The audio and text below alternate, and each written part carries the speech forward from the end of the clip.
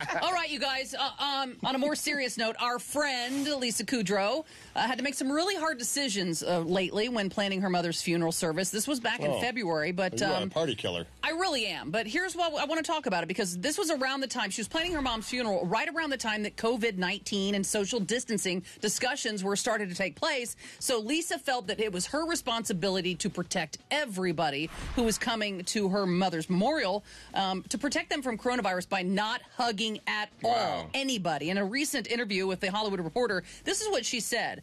I was the one who asked the rabbi to please let everyone know that there was to be no hugging because we're all in an emergency room with her. That was the hardest decision because we weren't there yet and we'd only just heard the word social distancing. I'm a freak. And all I could think that whole day was there has to be coronavirus here. She also went on to say most people were just looking at me like I was a monster when I'd take 2 steps back, put my hands up and say, hi, thanks for coming.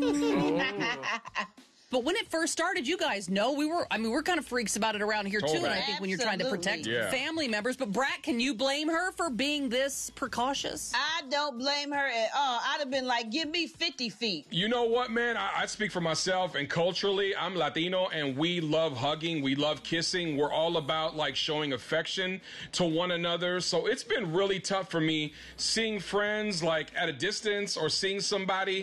You know, and after this thing winds down, it's going to be tough for me because I'm a hugger. Truly, y'all not the only affectionate one, honey. Black people are very affectionate too, and baby, at black funerals, honey, they usually really get dramatic, honey. Now they say, honey, somebody, I guess, honey, if someone starts screaming, oh Jesus, Lord, Mama God, honey, and crying and passing out, baby, everybody's just gonna stare at them, and baby, just look at these girls while they just laid out like, girl, really? Right. Look, Gary, I want to know who's gonna catch Auntie. Who gonna catch Auntie Tina? Who gonna follow her at the funeral? Nobody. She's gonna fall. Hit the ground. Nigga, That's it.